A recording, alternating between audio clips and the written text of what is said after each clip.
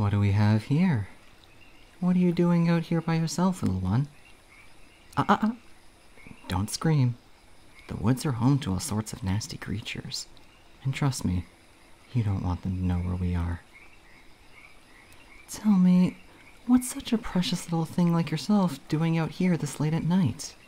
And why are you alone? You know the creatures here will hunt you down if you're alone.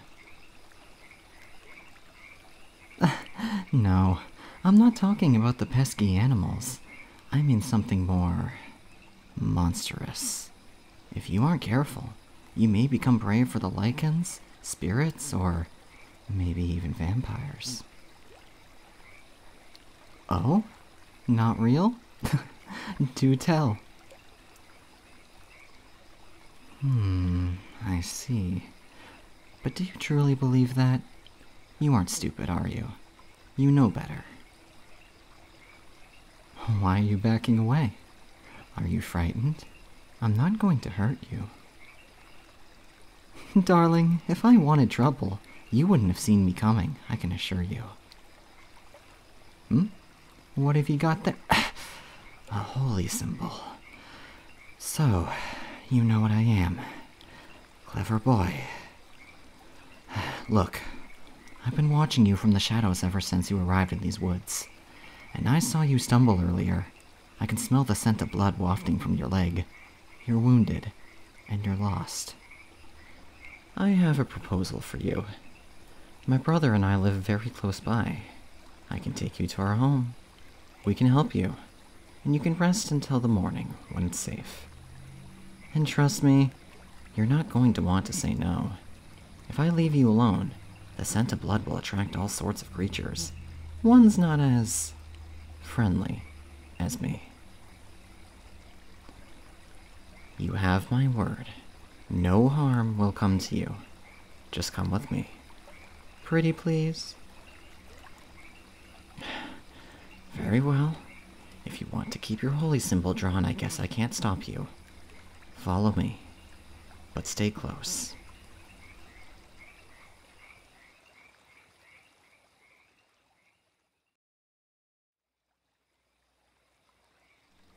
Here we are.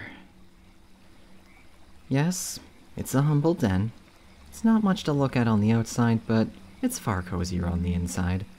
Like a hobbit hole, if you're familiar with the concept. Are you alright? You look tired. Oh dear. You're losing consciousness. We need to get you patched up, and quickly.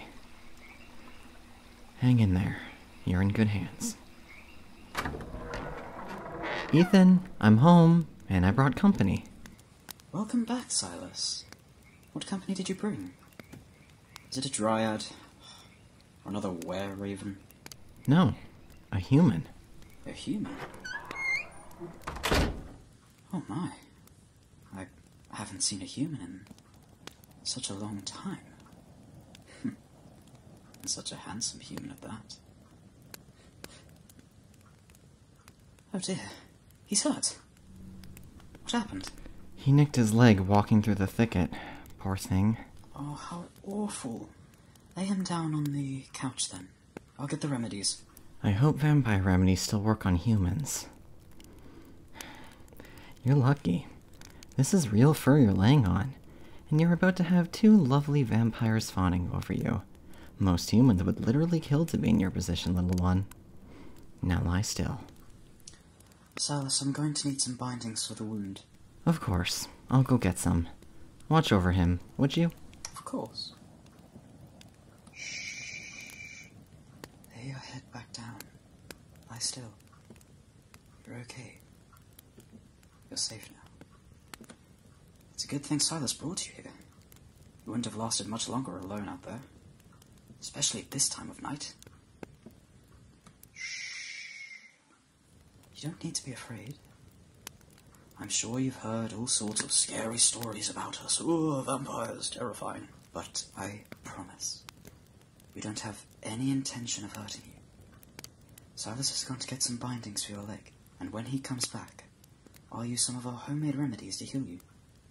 Alright? That's it. Good boy. Now, let's take a look at this wound. It isn't too bad. I'm sure we can mend this in a heartbeat. Just a little, joke to put you at ease because, we don't have heartbeats. Vampire thing. Don't worry though. You'll be alright to walk, but try to watch your step on the way home.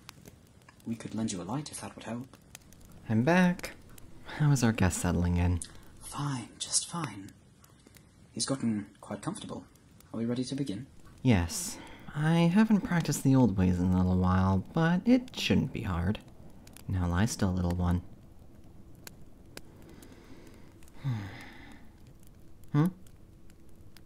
Yes. Ethan is my brother. Yes, I suppose it is a little confusing. Our dad was born and raised in Vancouver, while our mother was a vampire from London. They met on one of Dad's trips to London, No, you're telling it wrong. They met on one of Father's excursions to London, and they were married a few months later. I inherited our mother's accent, while Silas inherited our father's Canadian tongue. That's certainly one way to put it. At any rate, we're still related by blood, I can assure you. Now, about that wound. You look cozied up now. Tell me, what's someone like yourself doing wandering the woods alone at this time of night? Surely you weren't just doing it for the air. These woods can be quite dangerous. Aw, look! He's too shy to say. Such a cutie. It's alright. You can tell us the truth. I promise you we won't judge. I think we've all been there. Feeling lonely and needing space to clear your head. Oh, you poor thing. To feel alone is a truly dreadful feeling. I can't imagine how I would get by without Silas by my side. Aw, you're too sweet. But you're the one who does all the housework. If it were up to me, we'd still be napping on leaf piles or hanging off of trees. True. But I wouldn't know the first thing about hunting and cooking, or blending in with other humans. Experience is a wonderful thing, Ethan. Perhaps if you came with me on my adventures, you would learn how to do the same. No thanks. I'm perfectly happy here, where it's free from the stakes and pitchforks and crucifixes. At any rate, I'm sorry that you feel so alone, darling. It was a good idea to try and clear your head by taking a walk, but please pick a safer location next time, or have someone accompany you. I, personally, wouldn't mind leaving the borough if it was for your sake. If I give you my number, maybe you could text me the next time you wanted some company. Yes, we're vampires, not cave people. We have phones just like you humans do. Figuring out how to charge them was a bit tricky, but we found a way. So, what do you say? Ethan? What? Are you jealous that I asked him first? Yes, it's unfair that you get to do all the talking while I'm focused on the healing. Alright, we'll trade places. But think about my offer, okay?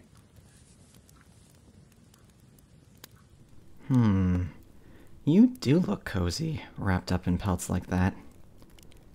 Tell me, how are you feeling? Any better yet?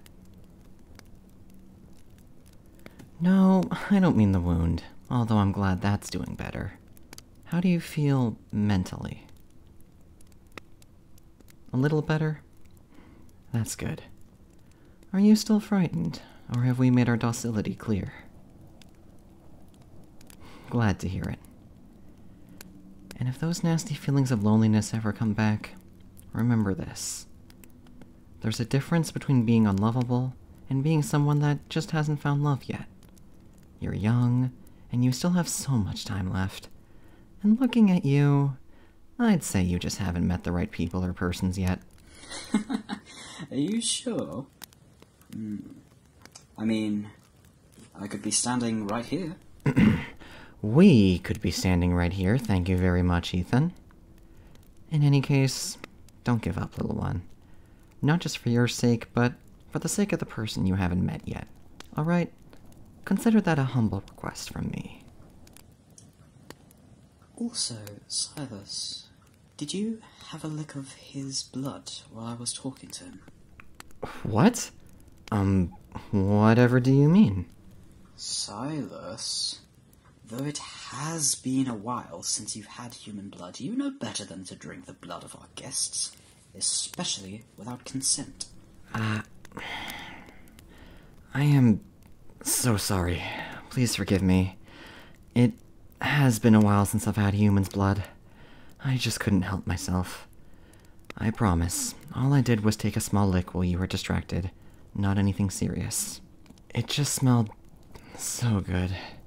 And with that cute face of yours, it's so hard not to just lean in and nibble a little on your neck. Silas. Are you going to scold me again? No. You're, making me want to take a drink now. In any case, I've finished binding your leg. It's been disinfected, and we've applied a healing salve to speed up the mending process. The wound has also been cleaned by my thirsty brother here. I said I was sorry. Oh, no need to thank us, little one. It was truly our pleasure.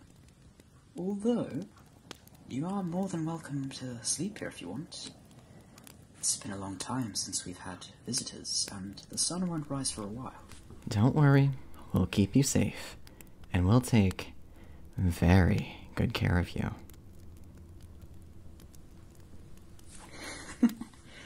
I'm glad to hear it. Just don't forget to give me your number before you go in the morning. And me.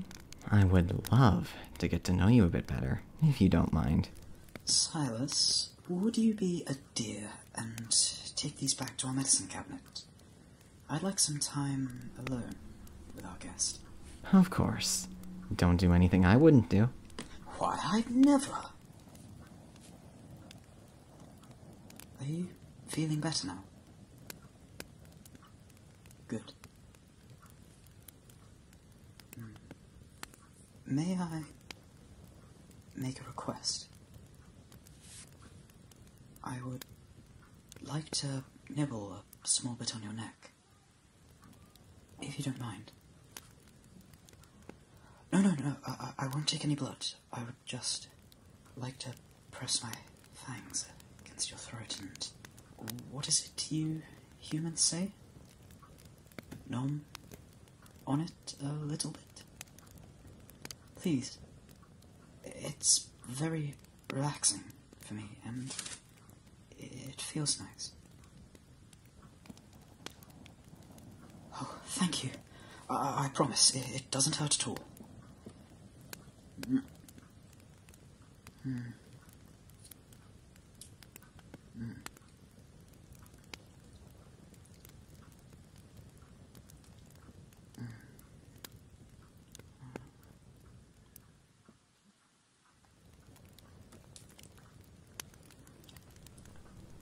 Ethan?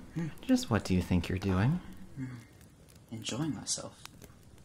At the consent of our guest. Really? Then I don't suppose our guest would mind if I had a piece too.